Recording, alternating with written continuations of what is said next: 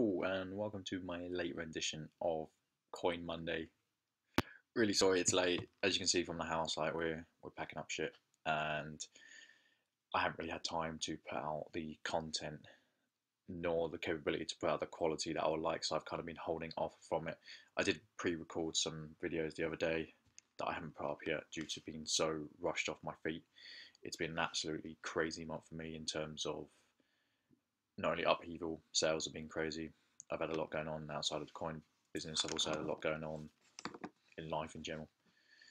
So for today's Coin Monday, I am actually going to talk about kilo bars, not coins. However, I think there's a lot of information that people can glean from this video.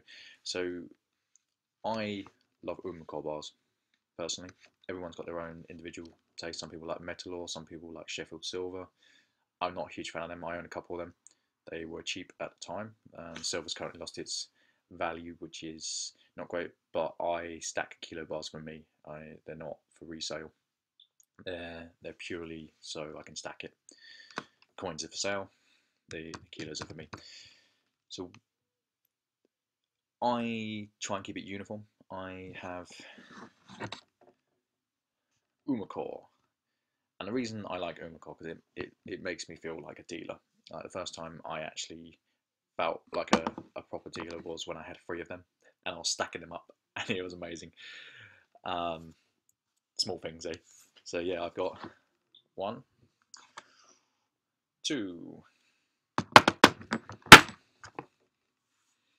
3, 4. Now this one's a bit special. Like it's actually stamped with the Andorran 30 dinars, 2012. These are a bit of a crossover, and I think they were being made to essentially bypass tax rules, because in Europe there's a certain tax law that if it's a coin, then it's got special tax privileges, and if it's a bar, it doesn't. So the term coin bar, it's not a coin in any way, shape, or form. Although if you were to go to parts of Asia, they actually had, especially Japan, they weren't like bars, but they had little metal things that weren't traditionally coins, but they were used as money, so they perform the same function. But yeah, I really like kilo bars. I'm not a fan of smaller bars.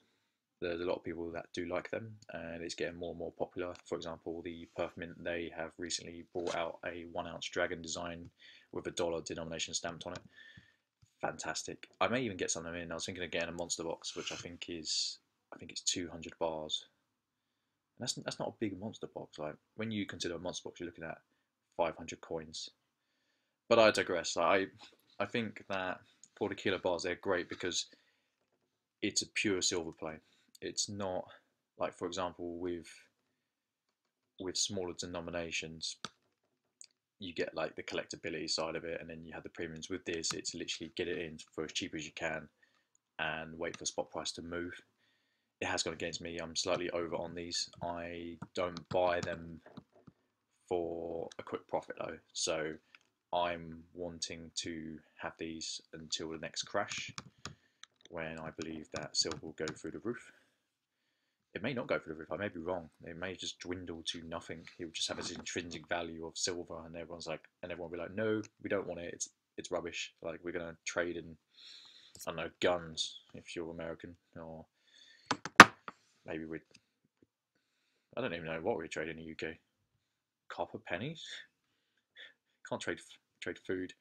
I don't particularly want to go down the Armageddon route. I think those people are tinfoil hat. I think they're a bit, without trying to alienate anyone, I think they're a bit OTT. It's a bit delusional to think that the world's going to come to an end. I can understand a wartime. I get that, but we're not going through Armageddon anytime soon. It's not going to happen. Not in my lifetime, anyway. And I will happily eat my hat that I wear a lot if it did happen. So yeah, I'm putting it out there. Come on, world, come at me. Like, see what you got. So yeah, kilo bars. I like them because you can literally just stack them, put them in a corner, put them in a safe, whatever. Just stack them up, month in, month out. I'm hoping to end up with maybe 20 of these. I don't think I'd go to more than 20. They're not good for making money. As a dealer, they are very bad unless you've got a really good source, because of the way that the VAT goes on them, and because you can't get them in Europe without the tax benefit unless it's a coin bar, which are few and far between. And the dealers play up to that as well in Europe. Like, they will put the price up slightly more. It's not beneficial for me to stack these, so I only pick these up when they are a fantastic deal. And I really like Urumacore. I took the Sheffield ones because they were there and they were cheap, and I got a trade. But I'm only really stacking the Urumacore because they make me feel like a badass. So just look how thick that is. So people said to me, "So, aren't you worried that someone's going to fake the silver?" And I'm like, no, not really. I can't see it. Like, you tend to hear gold bars being faked, not silver. So, plus you can test it. I never do the measurement thing. I don't even do the magnet test on most things unless it looks off. Like, most coins, you can look at it and you will know if it's fake or not just by looking at it, especially with governmental stuff. Like I've said before, I don't really touch the non-governmental coins. I heard of a story recently, though, maybe about 6 months ago, where a mint in America was actually putting in, they were saying it was 1 troy ounce fine, 999, and that wasn't the case. It was, the metal content was actually lower. But I'm not in a position to buy one of these. I'm not in a position to buy an XRF machine. They are ridiculously expensive. Like, I have a friend who is in, he's in the jewelry trade, and if I needed something tested, I could send it to him. But he was telling me they're like £40,000 and up, and I'm going to take his word for it. Like, this is his business. He literally, I just buy and sell coin, where he is really skilled, and he's actually making me something which I'll probably show very soon. So yeah, this is my late coin Monday. These bars are great.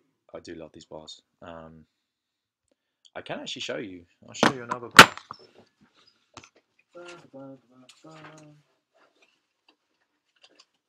So it's very rare that I have this much stock on me. It's purely because I'm moving the house.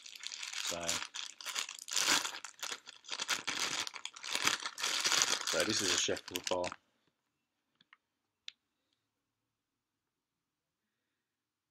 So you've got the stamp of Sheffield, assay office, 999 company. So CML. I think these went out of business. I don't know. I don't really see new ones around much these days. So I'm pretty sure they did go out of business. But it's crazy. Like, in the UK, you're going to be paying spot plus costs of making it plus